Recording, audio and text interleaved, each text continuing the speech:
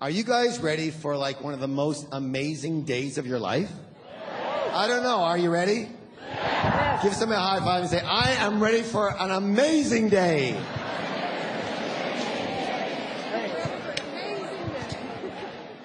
One of the things that happened when I offered this program to you is I said that I'm going to bring you some of the people who were my mentors, who changed my life. Yes? Do you remember that?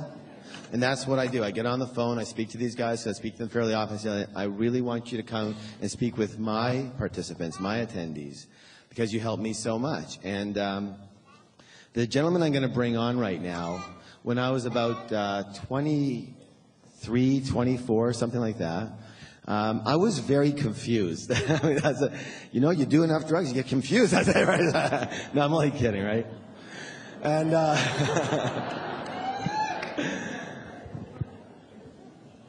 you know what they say about the 60s? What is it, the 60s, right? What do they say? Yeah, if I remember if you were there, right? Anyways, and I was just going through a lot of turmoil and lots of inner struggles with why I had all this potential. I believed, anyone told me that, but nothing was happening, right? It was like everything I tried, it wasn't right, or it didn't fit, or I found something wrong with it. And it was like this huge struggle. I mean, I was even trying door-to-door sales, not as a learning experience, but to make some money. You know, it was hard. And I ended up seeing this ad for a course, and it looked really interesting. And I decided that I already had nothing to lose. I was just in that place. I said, look, I'll try anything at this point in time. And I went to that course, and it changed my life. You know, I talk about the mind all the time, right? And we talk about it in certain respects with peak potential, of course. But this was actually one of the first times that I'd ever learned how to use my mind as a tool for attracting what I want. And it was amazing. I remember I was already starting to do some building with my dad, as I told you about yesterday. And immediately, as soon as I came home, I started putting the tools into practice. Into what? One more time. Into what? Into practice. And things started shifting for me so fast. And my life has never been the same since. The gentleman I'm going to bring up to share with you today is one of my teachers, one of my mentors, one of the most beautiful hearts and spirits on this planet. And as I said to the Success Tracks members, he is one of the rare individuals who actually walks his talk. Walks his talk. He's a beautiful, beautiful man, incredibly successful using the technologies that he's created. How many people have heard the term mind power? This gentleman coined that term. This gentleman wrote the book on mind power. This is the original mind power guy, so to speak. What I'm looking for here is just a little, very courteous welcome, if you'd be so kind. A very little courteous welcome for my friend and teacher, Mr. John Kehoe.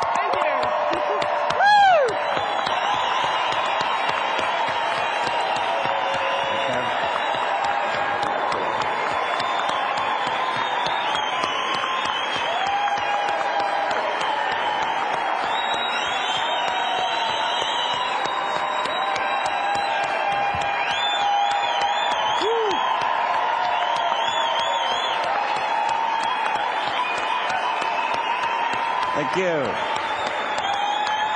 Woo.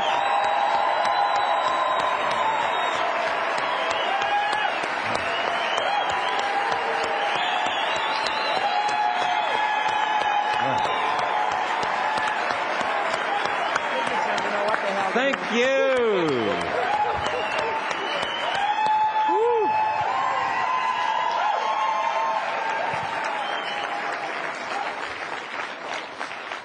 Well,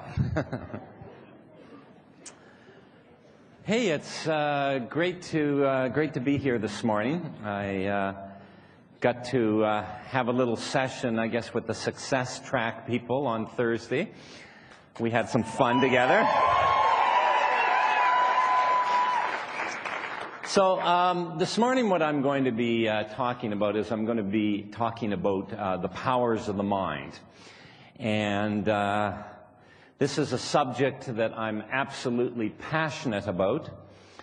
25 years ago, I discovered some very interesting intricacies about the human mind and the human psyche, and how the powers of the mind can begin to influence and affect the things that happen to us in our life.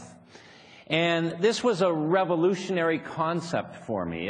It made me understand our purpose, our destiny, our personal power.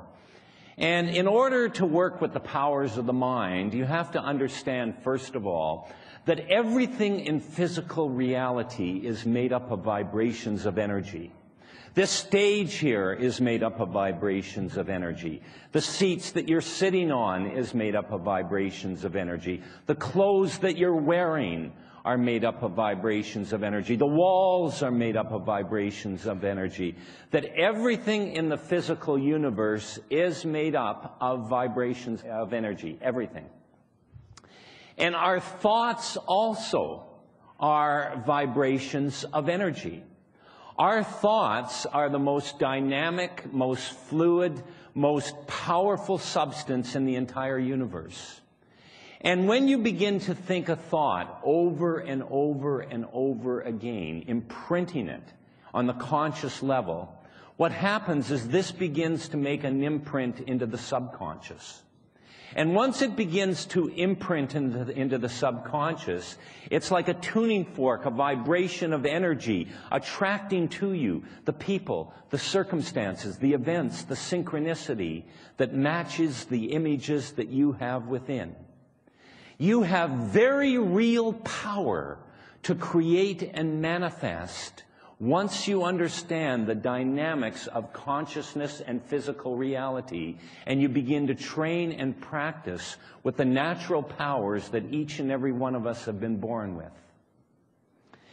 You see, everything in our life is made up. We're living simultaneously in two different worlds. This is the place that we're going to start at this morning. We live simultaneously in two different worlds, not one. We live in the inner world, the world of our thoughts, beliefs, and reactions. And we live in the outer world, the world of circumstances and situations. And right now, this very moment, you're here in the inner world, you're here in this room. And in the outer world, you're here in this room right now. I mean, you're sitting on the seat, you're here. The outer world consists of me up on stage, the people beside you. All this is happening right now in the outer world. And in the outer world, you're here in this auditorium. In the inner world, you're also here because I have your interest. But if you were to lose interest in what I have to say, if I was to become boring, for example, you might very well remain here in the outer world out of politeness, but in the inner world, you could go to an entirely different place. Maybe thinking about something that happened to you earlier on yesterday, or maybe thinking about what you're going to be doing when you go back home after this conference is over. And we do this all the time. We go to different places in the inner world. I mean, how many times, for example, you're driving your car, and you're sitting there on the seat, and in the outer world, you're in the car, but in the inner world, you're an automatic. You know, you're kind of driving along, and maybe you're thinking about a disagreement that you had with somebody, and you're thinking about what's going to happen when you see this person next. And you're thinking to yourself, okay, when I see this person, I'm going to come up to them and I'm going to say, yeah, but what about this and that and this and that and this and that? And they're going to come right back to me and they're going to say, yeah, but what about that and this and that and this and that? But I know exactly what I'm going to say because I'll come right back and I'll say, yeah, but what about that? And what about this? And what about that? And this and that? And he's going to come back and he's going to, yeah. And there you are having this total fictitious argument, you know, as if it's going to happen like that. It's not going to happen that way. And yet there you are in the inner world acting it out. And that's what goes on in our mind. Is it's very important, if you wish to master and understand mind powers, that you understand the difference between the outer world and the inner world. Let me do a little example here. Can I have a volunteer, quickly? Somebody. Yeah, you. No, this one right here. This one right here. Come on. Okay. Now, I want you to just sit down there, Daniel. Okay, now, Daniel, what I'm going to do is I'm going to kick you. And I'm going to kick you right here on the shin. And I won't hurt the pants at all, but it will hurt. And the whole idea of this is, for the sake of the experiment that I'm doing, the whole idea is for me to cause you pain. And it will hurt, and it will hurt a lot. Yeah. So just brace yourself. Get the thing there. Okay, now, here, let me get a little run at this, actually, here. Okay. Here we go. You ready? It might move. Okay. Done. Thank you, Daniel.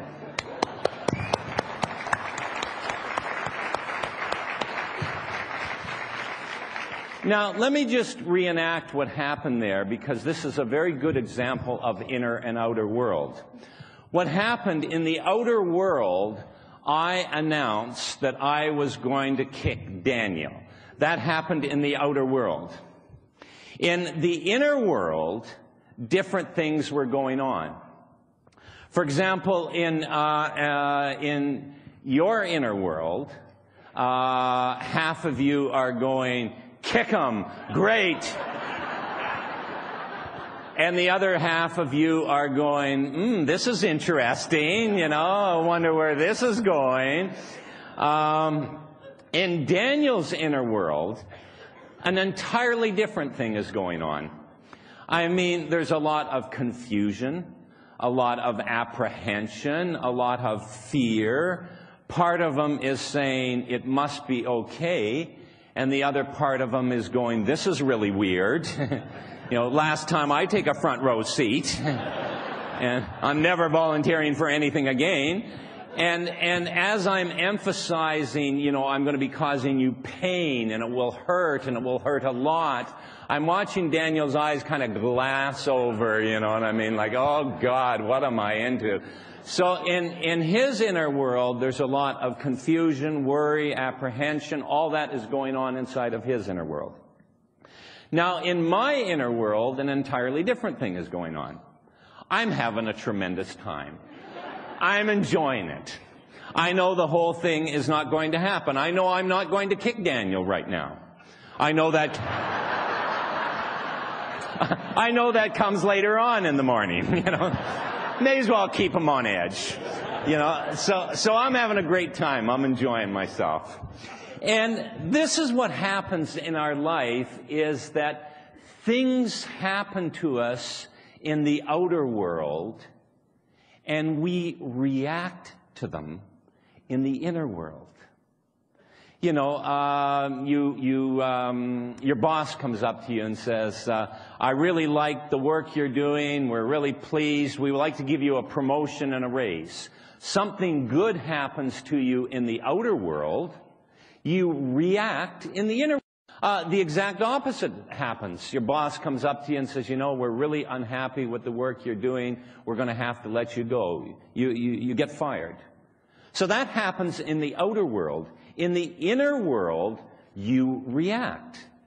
You know, you start to doubt yourself. You start to worry. You start to fear. Your self-esteem goes down. All that happens in the inner world. You have a fight with your husband or wife or your girlfriend or boyfriend. That happens in the outer world. And what happens? You react to it. Okay, that's it. The thing's over. I don't even know what we're doing together. It's a disaster together. And then you make up. Oh, my God, what a great relationship. Well, oh, don't we have something special, baby, you know? You know?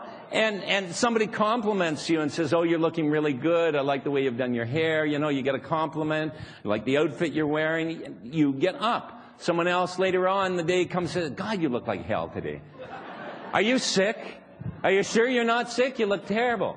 And you react in the inner world to that stimulus. And that's what's going on in our life, is that we're living in reaction. We're living in reaction because nobody has ever taught us, nobody has ever explained to us before that we live simultaneously in two worlds. This is crucial that you get this. Two different worlds. Never think of it as one world that you're living in. You're living in the outer world, the world of physical phenomena, the world of circumstances and situations, and the inner world, the world of your thoughts and consciousness and beliefs and reactions. And what happens is we get transpired, just completely overwhelmed with the outer world. When things are going well in our life, we feel great. When things are going bad in our life, we're super down. If you're a $25,000 a year salesperson, if that's what you make, then that's your reality in the outer world. Then what happens is you take it and you run it around in the inner world over and over. Make $25,000 a year, that's what it is, $500 a week, yeah. And you're always thinking about it. It becomes part of your consciousness. It becomes part of your vibration. If you're having problems in your personal relationships in the outer world, that happens in the outer world. Your problems with relationships. That happens in the outer world, not the inner world. But if it's happening in the outer world, what happens? You run it around in the inner world. Think about, oh God, I'm having so much problems in my relationships. In fact, relationships are really hard to have, aren't they? In fact, I can't think of one person that has a good relationship. Yeah, relationships are really hard. And you're always thinking about the negative aspect of relationships. That becomes your consciousness. That becomes your vibration and energy. And as a result, you have no power. None. Zero. You are caught like a puppet, according to what outer world is dictating to you. And that's what Mind Powers teaches you how to do, is it teaches you to move beyond reaction into personal power. Recognize that we live simultaneously in two totally different worlds, the inner world and the outer world. And learn to distinguish between the two. Learn to understand the dynamics. Each has its own laws. Each has its own dynamics. Each has its own reality. For example, confidence doesn't exist in the outer world. I mean, did you bring some confidence with you this morning? You got some in your purse? You know, confidence doesn't exist in the outer world. Confidence is part of the inner world. Fear does not exist in the outer world. Happiness does not exist in the outer world. There is no happiness in the world. Everybody wants to be happy. Everybody's looking for happiness. There is no happiness in the outer world. Happiness is part of the inner world. So what the student of Mind Powers does, through training, through practice, through understanding, through contemplation, through personal work, learns to distinguish between these two realities that we are living simultaneously, the outer world and the inner world, not confusing them, and learning how to use the one to manifest and create in the other. Because you see, all is law. All is cause and effect. The great law of cause and effect is happening everywhere in the universe, like the planets that are orbiting around our sun, following the same elliptical patterns that they have for millions of years, not changing one iota. Some of them take thousands of days to orbit around the sun. This particular one that we're on takes 365 days to orbit around the sun. And it's all governed by laws. The law of gravity says when I throw this up, it's going to come down. It's a law. The tides of the ocean are pulled in and out twice every day by the attraction of the moon. It's the gravitational pull of the moon that is causing the mighty oceans to ebb and flow. And you can take the most isolated bay here in British Columbia, up in northern British Columbia, maybe up in the Queen Charlotte somewhere, the most isolated bay, and you can predict exactly where the tide is going to be at 2:30 a.m. this upcoming Christmas Day. Because it's all governed by laws. Everything in the universe of ours is governed by laws. The speed of sound is 750 miles an hour. And sound always travels at 750 miles an hour. Not when it feels like it. Not when it's a good mood and up for it. You know, I mean, it's a law that sound travels at 750 miles an hour. My voice is coming to you right now at 750 miles an hour. That clap is coming to you at 750 miles an hour because sound travels at 750 miles an hour. It's a law, and it always travels at 750 miles an hour. Except, of course, when it's underwater. And then it travels at 3,000 miles an hour. Now, what does that mean? Does that mean that it's not governed by laws? No, what it means is that the molecular structure of air and the molecular structure of water is different. And it just so happens that sound travels through water much quicker than it does through air. But it's all governed by laws. The reason that some things are cotton and some things are steel and some things are wood have to do with the way elements bond with one another. For example, when you get different elements bonding in different ways, it shows up as different substances. When you get two hydrogens and an oxygen, H2O, bonding together, that shows up as water. And this is how our physical universe manifests itself, by the bonding of elements. The reason that some people are white and some people are oriental and some people are black, some people have blue eyes, some people have dark eyes, has to do with the genetic chromosomes that you get from your parents. We get 23 chromosomes from each parent, and that's why we look the way that we do. Nature can only work with the material that it has. Everything in our universe is governed by laws. Everything from the infinitely large, from our galaxies that are going to burn out and our great sun's going to burn out in another couple 100 million years, to subatomic particles that collide within one another and form other particles. Everything from the infinitely large to the infinitely small is governed by laws. Everything in this universe of ours is governed by laws. Everything. Except, of course, the things that happen to us. That's all luck. Good luck and bad luck. Some people are lucky. Fate. Does it really make sense that everything in this universe of ours is governed by laws, and we're the one exception? I mean, correct me if I'm wrong, but are not we in the universe too? I mean, we're not living back in the Newtonian age where man was like separate and independent of the universe, like there's the universe and man's separate upon it, acting upon it from afar. Hey, we've come a long way from that. We're in the universe too. We are part of the universe.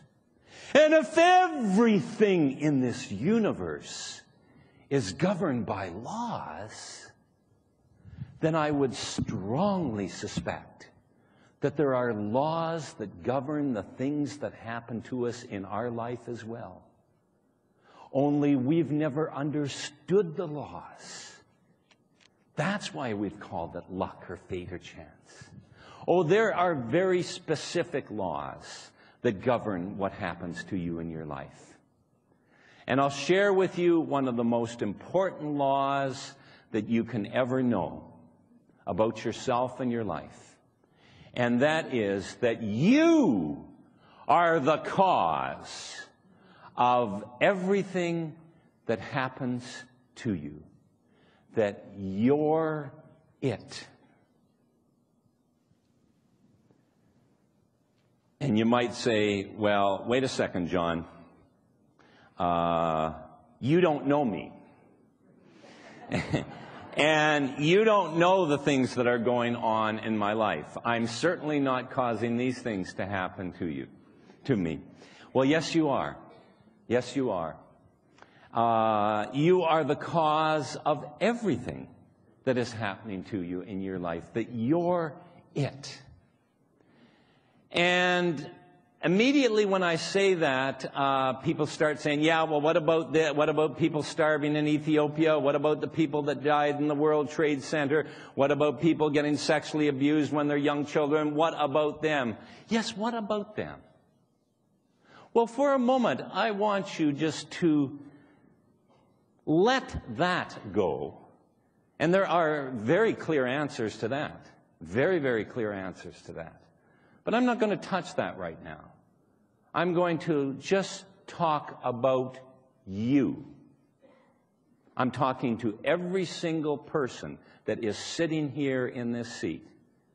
And what I'm saying to you is that you are the cause of what's going on in your life. Who and what we are is an accumulation and conglomeration of all the experiences, all the thoughts, all the beliefs, all the reactions, everything that has happened to you ever since you've been a young infant, every experience, your reaction to that experience, every thought, every action, everything that's happened to you in your life has built within you a vibration of energy. And life is always responding to you according to your vibration and energy. I have the John Kehoe vibration of energy, and it creates my John Kehoe reality. Daniel has his vibration and energy, and it creates Daniel's experience. Susan in the back has her own particular vibration and energy, and it creates Susan's reality.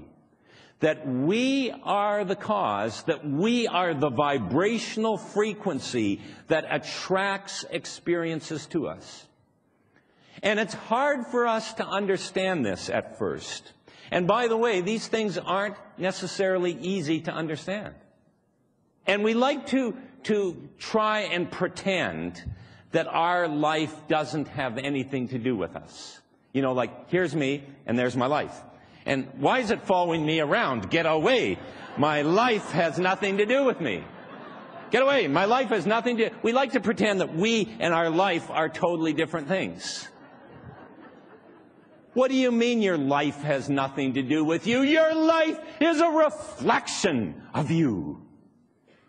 Your life is a perfect reflection of you. Perfect. And it's a little bitter pill for us in the beginning to accept that we are the cause of the things that are happening to us, especially when things are not going well, perhaps with our health or our finances or our relationships. But I'll tell you something. As soon as you can accept it, not necessarily understand it, I don't expect you to understand it at the first hour of us working together. But once you can accept it, what happens is it gives you power. It gives you an immense amount of power. Because if what I say is true, if indeed You are the cause of the things that are happening to you. That means you're it. And my friends, this is the best news anybody could ever give you. I am the bearer of good tidings this morning.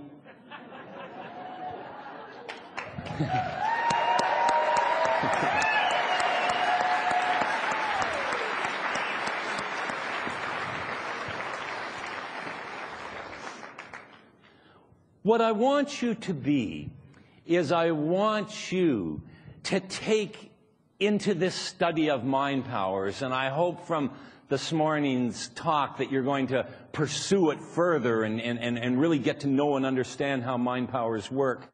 What I want you to do is I want you to take into your mind power exploration the attitude of the scientist, of the experimenter, of the philosopher, of the adventurer. And be prepared to let go of new and old concepts and beliefs that are no longer serving you. And one of the most impotent beliefs that we can have is that life has nothing to do with us, that it happens abstractly. There's nothing abstract about it at all. You know, for the longest time, science believed that, first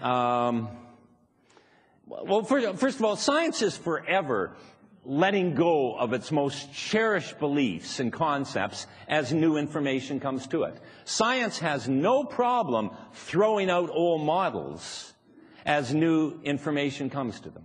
They're doing it all the time.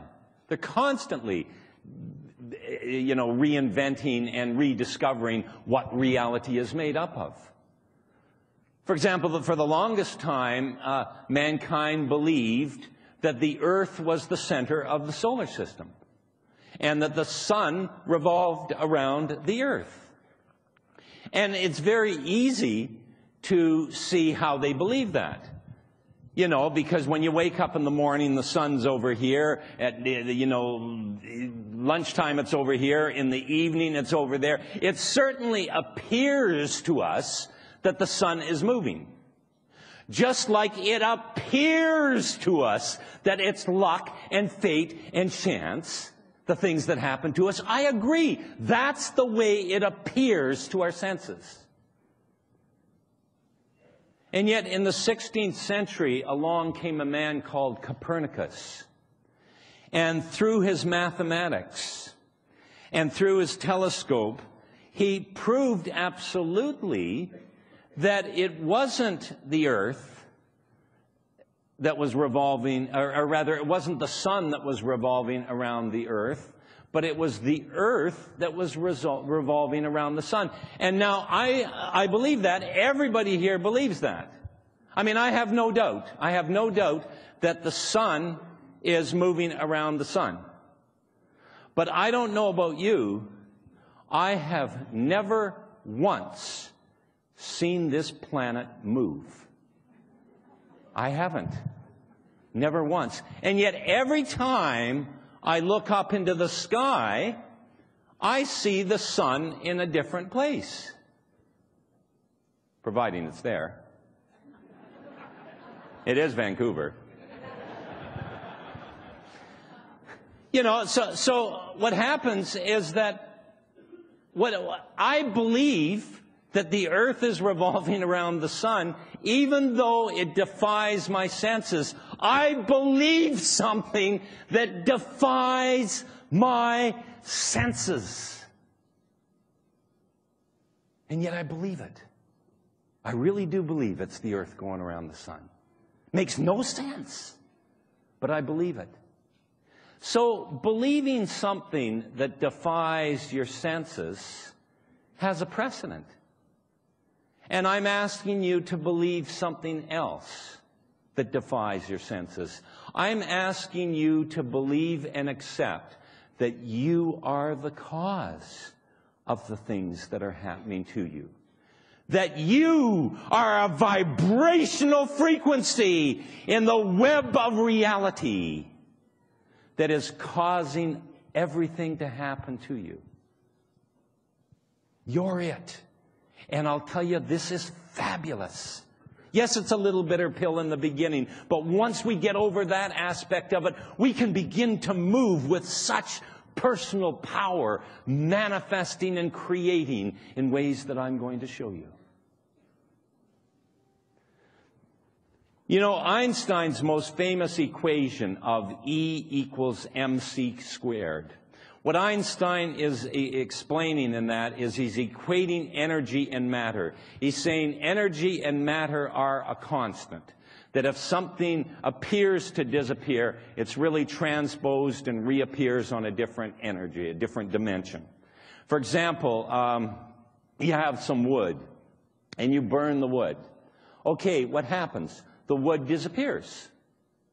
But as a result of burning that wood, it creates heat.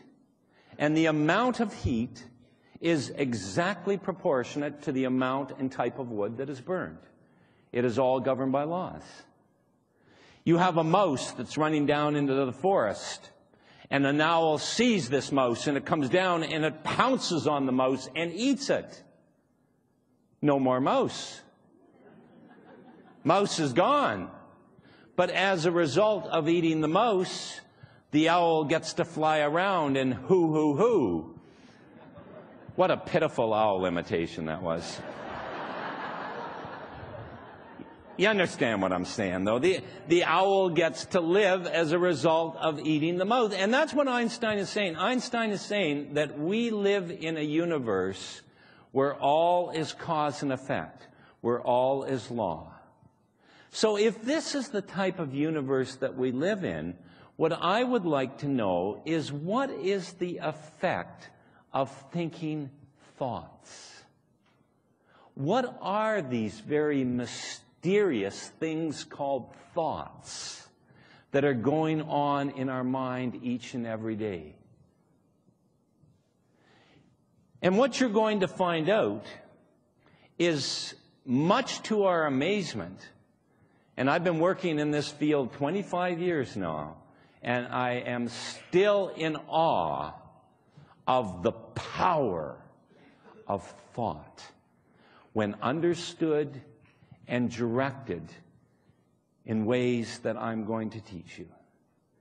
Thought is the most incredible substance, but we never get to experience it with our mind vague and diffused and thinking thousands of thoughts the way it naturally does. So what you need to do is you must become aware of how your consciousness works.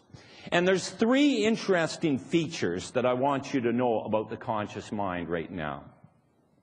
First of all, let me say that the beginning of all wisdom is when you realize how much you don't know. That's the beginning of wisdom. When you can say to yourself, quite honestly, that there is so much I don't know, and really mean it, that is the beginning of wisdom. And what you're going to find out in your pursuit and study of the powers of the mind is that there is a whole lot about our own mind that we do not know. A whole lot. Three interesting features I want you to become aware of this morning. The first interesting feature of the conscious mind is that it is in constant motion. You are always thinking thoughts. Always. You're either taking in the information that is happening. For example, right now, you're absorbing information, going over the information, processing the information that I'm talking about, or you're thinking about something in the past, or thinking about something in the future, or imagining some scenario, but your mind is always active. And that's the first thing to become aware of. It's in constant motion. You are always active with your consciousness. The second interesting feature of the conscious mind is that it's what I like to call the great trickster. Your mind is the great trickster. Now, what do I mean by the great trickster? What I mean is that it tricks you, it fools you, it limits you, It deceives you in innumerable ways. Our mind is, in every sense of the word, and I love that term, the great trickster. For example, you've got a man sitting at home. He's watching TV. Suddenly he gets these bad abdominal pains, rushed off to the hospital, lying there in the hospital thinking to himself, I wonder what's wrong with me. And then as soon as the thought comes to him that perhaps this is going to be serious, he begins imagining in his mind him losing his job. And he can see his boss come up to him saying, I'm sorry, Frank or Bill or whatever his name is, we can't hold your job for you any longer. He imagines himself losing his job, the bills coming in, bank account dwindling, his wife having to go out and look for work, the neighbors looking after the children, and he acts out this whole scenario, suffering with it, agonizing with it, living it as if it's really happening to him now. And what happens? Next day he's released. Good as new. Nothing wrong. Maybe some indigestion. Ate too much fast food or something maybe. And he just carries on with his life, quite happy that nothing was wrong. And yet what was going on inside his mind to make him think like that? And think about it in your own life. Think about how many times you've suffered and worried needlessly over something that never happened to you. And yet you work yourself up about it. And our mind's like that. It's the great trickster. And our mind knows us oh so well. Our mind knows things about us that we have not told anybody. Our mind knows our deepest inadequacies. Our mind knows our fears. Our mind knows every intricate little detail about us. And it likes to play with us the way a cat plays with a mouse. And your mind will take the greatest fear that you have, and it will project it up to you, and it will say, guess what's going to happen to you? And it makes us deal with it. So often our mind will tell us things are going to happen to us, and they don't happen to us.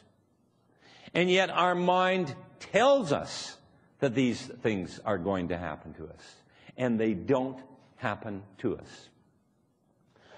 So often, our own mind lies to us, tells us outright, flagrant lies that we can't even believe what our own mind tells us.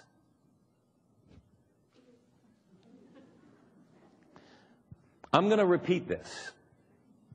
I'm going to repeat it because if you get this, if you truly get this, this is the first step to personal power. And that is that you can't always believe what your own mind tells you. Because your mind is the great trickster. It will trick you, it will fool you, it will deceive you in innumerable ways. And from this point on, we begin to doubt our doubts. From this point on, we no longer have to listen to every single thing that it says, because we can say to our own mind right now, is that you, great trickster? Aha, who told you about that? Well, it just so happens that that's the dynamics of who and what we are and our consciousness. And how has it happened? It's happened very simply. It's happened because our consciousness is not working the way it was designed. Our consciousness, through neglect, is running. The third interesting feature of the conscious mind is that there is a lot of useless thought going on inside it. Useless thought. What do I mean by useless thought? Fear is useful thought. You know. Now, let me qualify that. There's a role and place for fear in our life. For example, if you go to the zoo, it is a very good, healthy fear that you don't jump into the lion den. You know. If you didn't have that fear, you might end up being a little living example of E equals MC squared. You know. So I mean, fear has its role and place in our life, but that's not what I'm talking about. It's like we're afraid to approach somebody that we don't know, afraid to try something new, afraid of what might happen to us in the future. There's a lot of fear in this consciousness. There's a lot of worry in this consciousness. There's a lot of anxiety in this consciousness. There's a lot of negatives in this consciousness, and I'm shortly going to tell you how to work with negatives, but there's a lot of negatives in this consciousness. So what's happening in our life is we are living our life, our very important life. I mean, this is it. This is not the practice run. This is it. This is our life. And it's a very important life, and we are living this life through a mechanism that is in constant motion, through a mechanism that is tricking us, lying to us, deceiving us, through a mechanism that has all this useless thought going on inside us. And that is the lens through which we perceive our life and our world. And so what happens? We wake up in the morning, instantly our mind goes on, we begin thinking thoughts, and all these thoughts are happening to us, and what am I going to do with my life, what's happening? And then we're at work, and we have a personal problem at work, and then, you know, maybe I should just up and quit this job. I don't even know what I'm doing with this job, you know, but hey, maybe that's a great trickster, I don't know. Actually, that's the problem, and then we got all kinds of things, you know, and going, I'm thinking about vacation, then I'm thinking about this, and then you can go home and have a little fight with the wife, and I don't know if there's a relationship going on, but hey, we make up, and then everything's fine, and all the, I don't know what I'm doing, and I've got so many projects at work, and then you get up in the next morning, the mind's going all the time, all these things happening, and some of them going, actually, I'm feeling quite good this morning. And then something happens in the afternoon, I'm really down in the afternoon.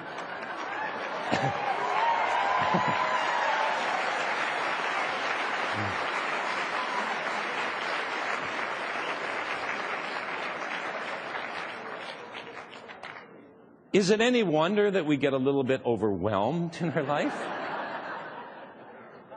And the thing is, that is what is going on. This is how our consciousness is working without training. We've lost control. We have totally lost control. But you can get control of it.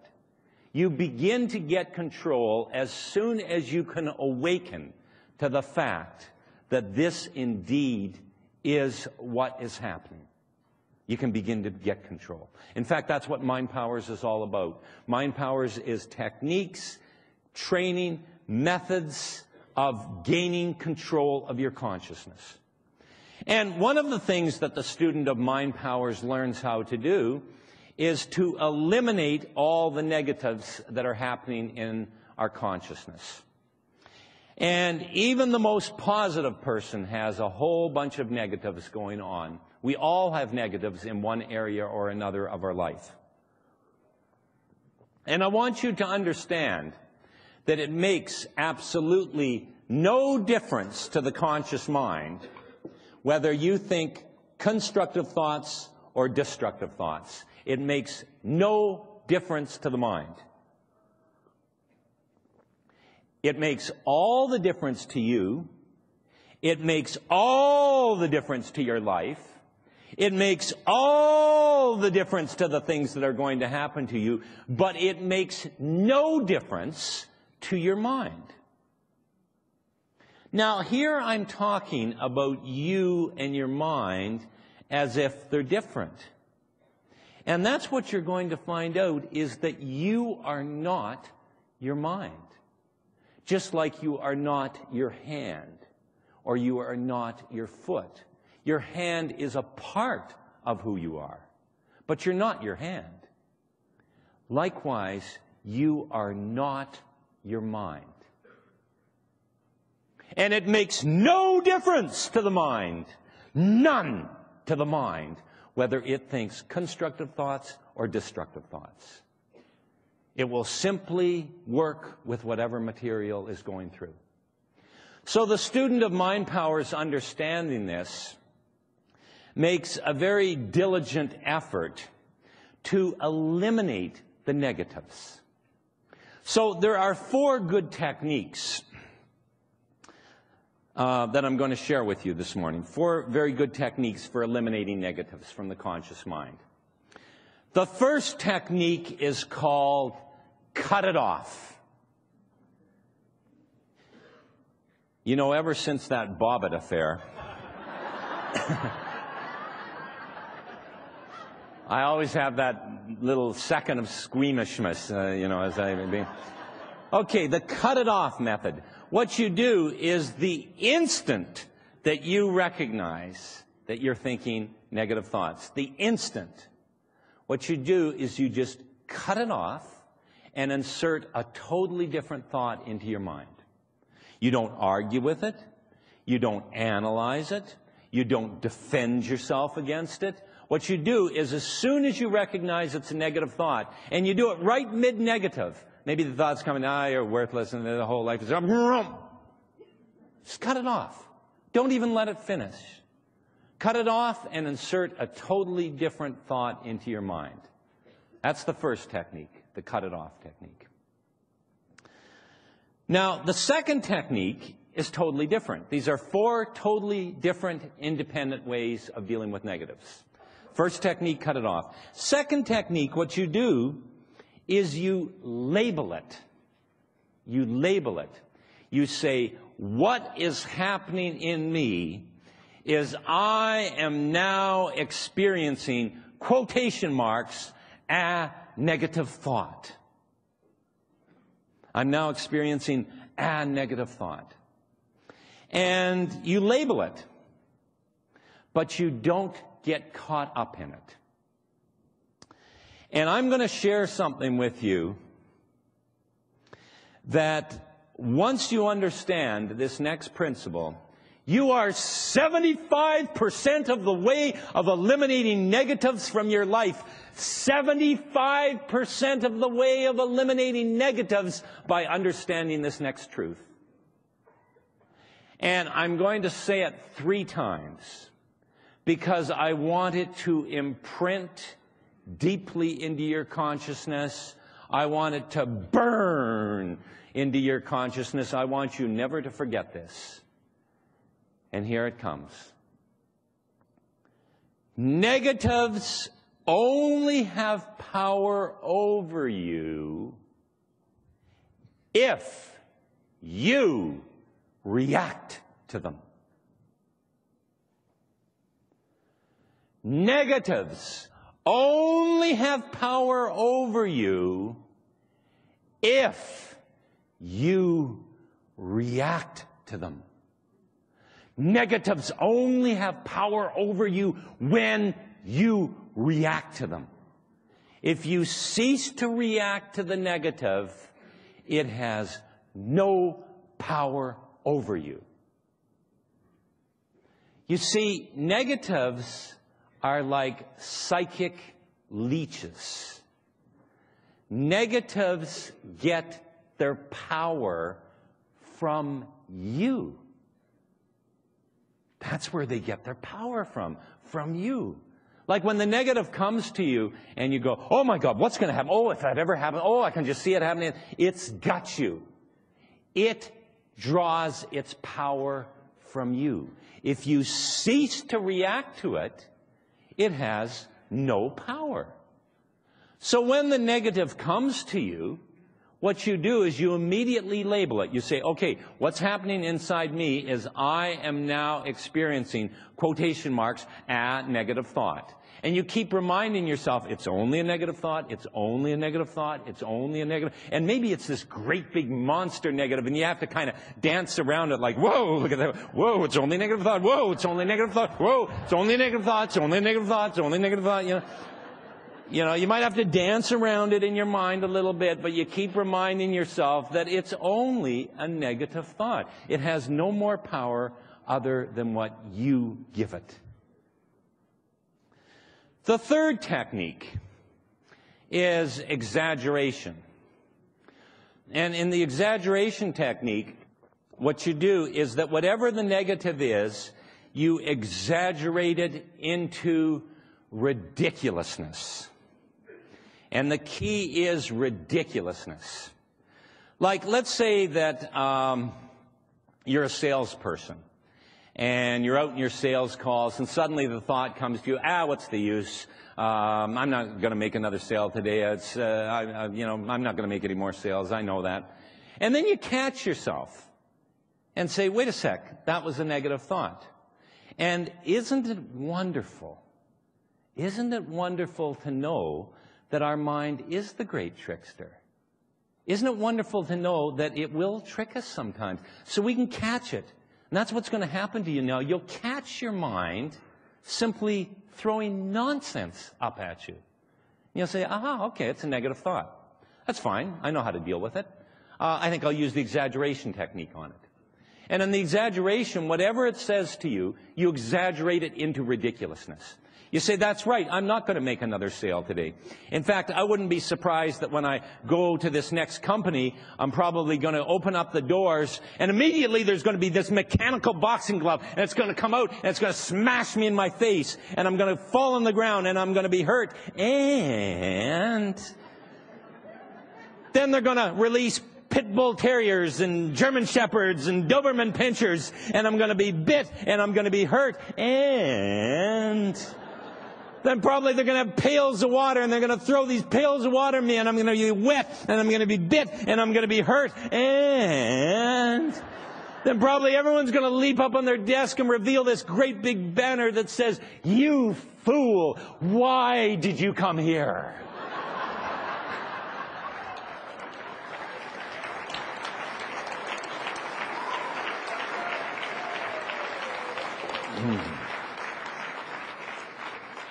Now, that's ridiculous. But when you do that, what happens is it takes the power away from it. Because once again, let me remind you that negatives only have power over you if you react to them. So any method that you can keep to reacting from it will keep it from having power.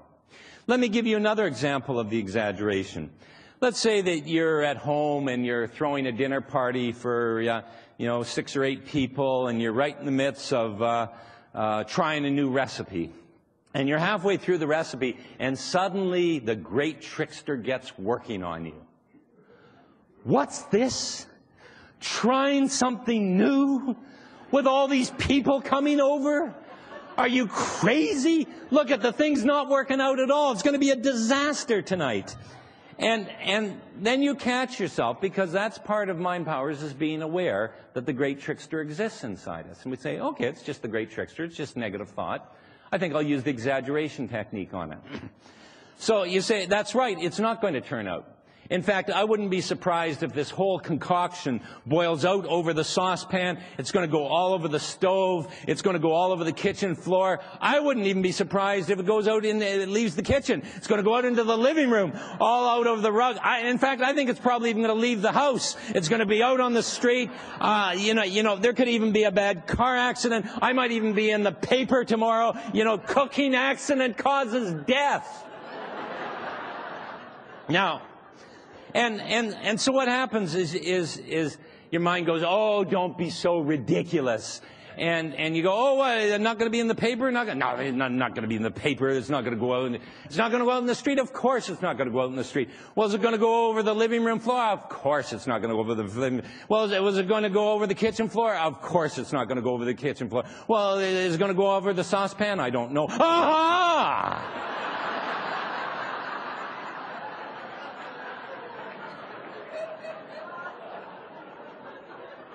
It doesn't know.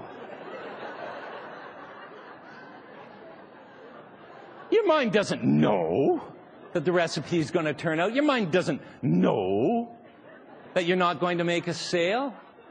Doesn't know. I mean, wouldn't it be wonderful if when negatives came to us, they came with like little warning signals, you know, little bells and whistles, you know, a little buzzer maybe that goes, dun, dun, dun, dun, dun. Here's a negative thought. You don't have to believe it if you don't want to, but here it is.